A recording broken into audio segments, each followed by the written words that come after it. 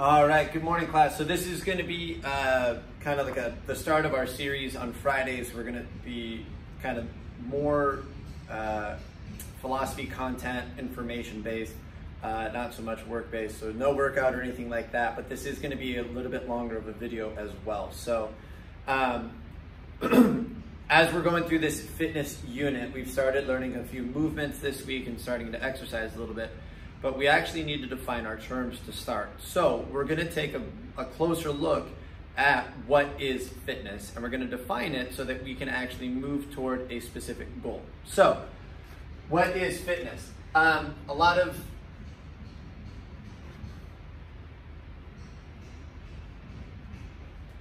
people have tried to define it. I really like we're not running a CrossFit program, but I appreciate the fact that CrossFit has made things free and accessible. And in order to follow along as best as possible, please have What is Fitness Part 1. It's a PDF file that is on Canvas. It'll be in this assignment. Please make sure that you have that so you can reference it.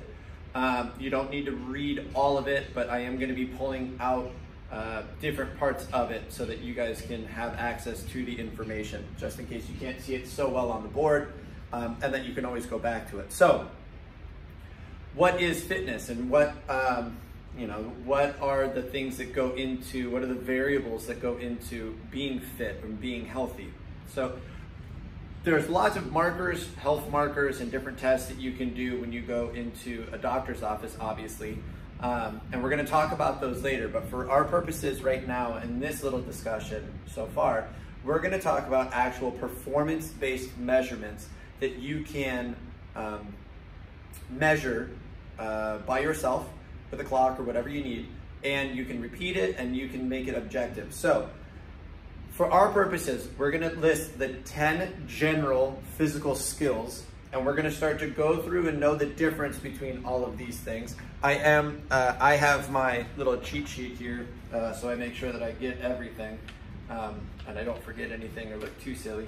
So the very first one, and this is the one that people stress a lot, is cardiovascular endurance or cardiorespiratory endurance. And so we're just going to put cardio up here, or I'll put cardiorespiratory. Cardiorespiratory, okay?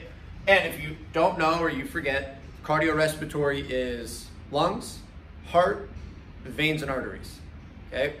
So, and how well those things function. How much oxygen can your lungs take out of the air and put into the blood? And more importantly, how much carbon dioxide can you get out of your blood? We're going to go into that more later as well. So cardiorespiratory, okay? Stamina.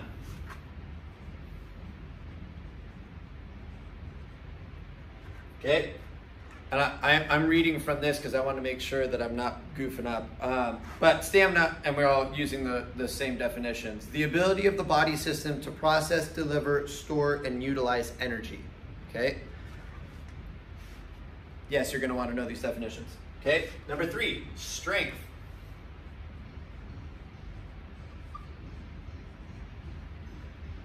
The ability of a muscular unit or combination of muscular units to apply force. Okay? Flexibility.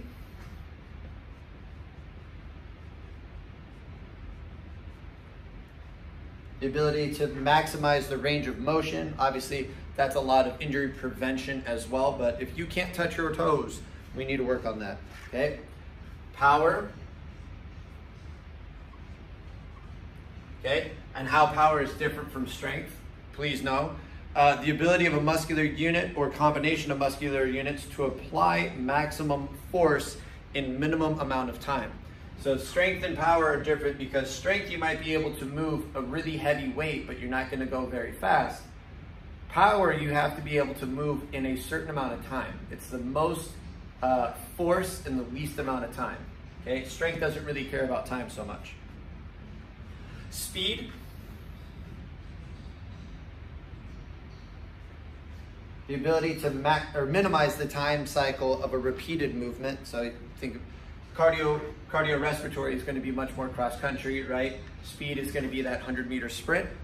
Same concept, just different. And so that you can see kind of some of the parallels here. Strength to power for me is the same as cardiorespiratory to speed. Coordination.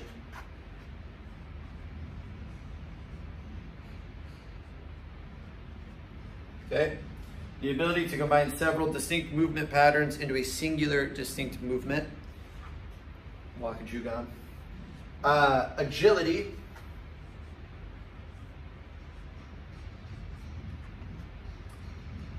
Oh, sorry, the ability to maximize transition time from one movement pattern to the next. Balance.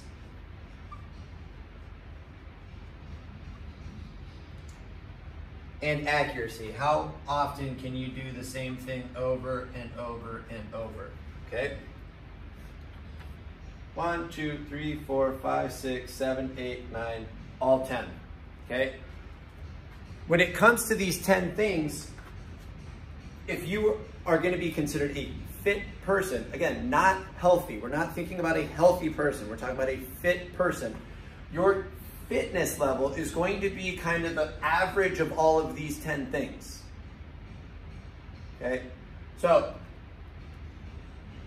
if you can run a marathon, great, that's really cool, like that's good. Your cardiorespiratory is great, but you're probably not going to be very strong. So you are specialized in this cardiorespiratory area. Our goal here is in creating well-balanced athletes and well-balanced students is we want to have an average ability in all of these things, or above average if you want to be even more fit. But we have to look at all of these. If we ignore any of these, we are not going to be as fit as possible, and that's in a later, probably next week, to be honest, we're going to talk about what that really means and what the consequences of that thing are. Okay, so I want you guys to be able to go through and know these definitions. Okay, know what we're working on, but realize that your fitness level is the combination of all of these things. Okay. And if you have questions or if you don't understand what the differences are in them, please make sure that you note that and then talk about, ask me or your teacher about it the next day, and we can try to clarify. If you have a question, I guarantee other people in your class have the same question, okay? So as we're going through this unit, these are going to be the things that we want to test and we want to get better at. And so as we're doing these body weight movements and that sort of thing, we're going to be improving these, and you don't just improve one of them at a time. You can improve all of them at the same time. And that's why we're having to learn how to squat, how to push up correctly, keeping our midline safe. So you guys, I understand there's a lot of information going through, but please make sure that you are actually focusing in on this stuff and knowing it. Because if you can know this stuff and see, or actually understand it, I promise you're gonna see the value in what you are doing, okay? So, I said we were gonna do next week, but I got time. We're gonna just go for it. So, when it comes to the difference between healthy and being fit, okay, we are constantly striving to be fit, because healthy simply means not sick, okay? So the best way I know to demonstrate this and to show you is actually gonna be on page 21 of that L1 guide that I gave you. Note the page number at the bottom, not the actual PDF. But I just call it the wellness continuum. So if you guys probably see it, there's a big arch on the paper, right? And over here is going to be sick. Over here is going to be fit. And in the middle is going to be healthy. Okay? Like I said earlier, from now on, our idea of healthy, especially for this unit, but I abide by this as just like a life rule. Being healthy is just not being sick. Okay? If you just want to be comfortable, then you are going to be a healthy individual. But we're going to go through why that might not be such a great thing. All right? So when you go to the doctor and you're getting checked out maybe for a physical, right? If you guys want to play sports or anything like that, and you get tests done, a lot of the things that they're looking at, they're not complicated, and we'll learn how to do some of these. And you guys have probably heard some, they're looking at blood pressure, right? Okay, if you don't know what blood pressure is, it's the amount of tension that your blood puts on blood vessels, so arteries and veins. And there's usually two measurements. There's the systolic, okay, and that's where when your heart's contracted and it's pushing blood through your veins, there's more tension on the vein. And then there's diastolic. Diastolic is when your heart is relaxed. And from my experiences, the diastolic's always been the more important one. And in all honesty, growing up, I had high blood pressure, so that's why I kind of had to learn all this stuff. Another really big important one is going to be body fat percentage.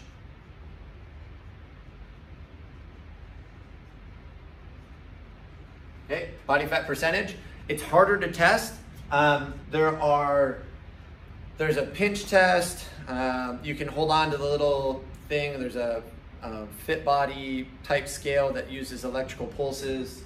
The best way of getting your body fat tested, in all honesty though, is actually getting dunked in a huge tank of water, having to blow all the air out. It's really uncomfortable and it costs a lot of money.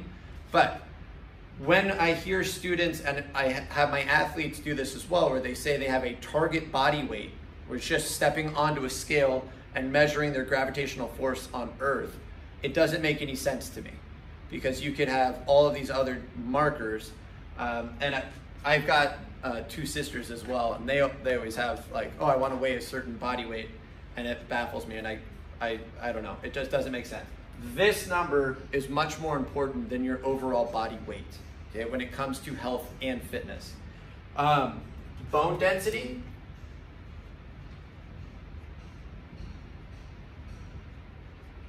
Okay, they measure that usually through x-ray, and they can look at it. But by having dense bones, it means that they're less likely to break. So if you are susceptible to broken bones, or you have broken several bones, now again, if you've been in a big accident or anything like that, obviously you can only do so much, and we're going to get into a lecture on that later on as well. But bone density is super important. Triglycerides, we're getting scientific now.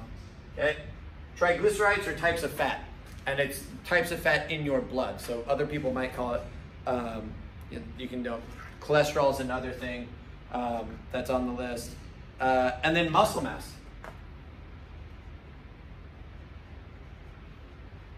I've told my classes this before, or I've told my classes already this year, but there is a very strong correlation between the amount of muscle mass and longevity, life longevity, and especially with leg strength. If you've got strong legs, you are much more likely to live longer and have a better quality of life later on as well.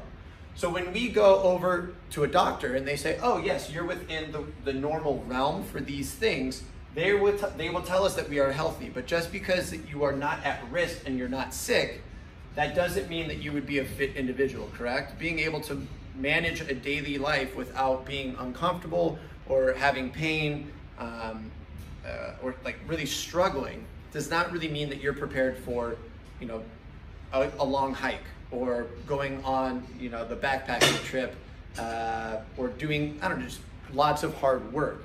But if we're constantly going over to this fitness side, and we're trying to improve all 10 of these things, some magic happens, where not only are we within the healthy realm of these things, we're actually above the healthy realm.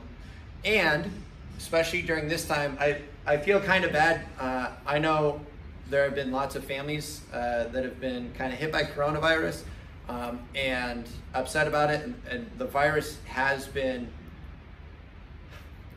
interesting in its ability to affect everyone differently.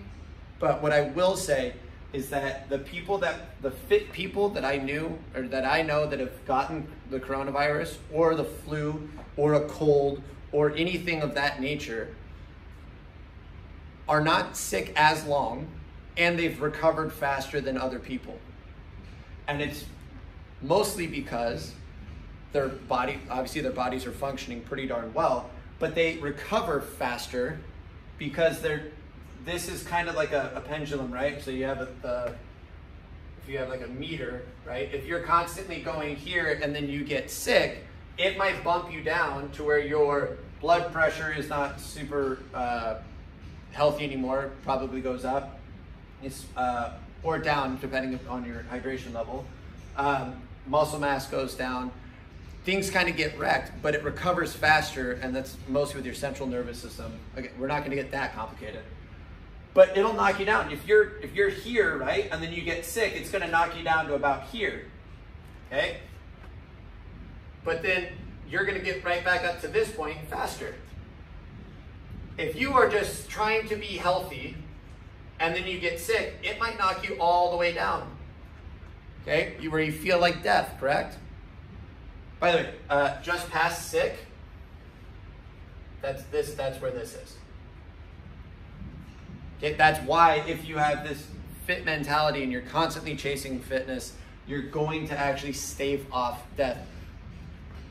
Barring any tragic accidents or anything like that, we're gonna have a conversation over that as well. Please, you don't need to hop on and, I understand stuff happens. We're gonna talk about it. But for our purposes right now, we as a department feel this is so important because you guys, I know a lot of people in my life that thought, you know, I'm doing great, I'm healthy, you know, I feel okay. And then they actually started to exercise more and start chasing this, and they didn't realize how much better they could feel.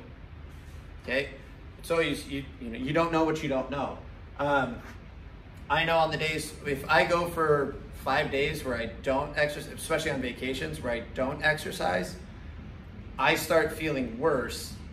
And then I remember like, oh, that's why I have to exercise. So this is not supposed to be a chore. This is not supposed to be a punishment or anything like that. If you guys actually apply yourselves to this and stay consistent with it, I would argue that you're going to have a better quality of life in the long run. Okay, so we're doing it as a gift. So these are things that we can measure as well. I mean, we've, oh, sorry. That's what I was gonna say. With this body fat percentage, sometimes it gets conflated with the BMI, body mass index, okay?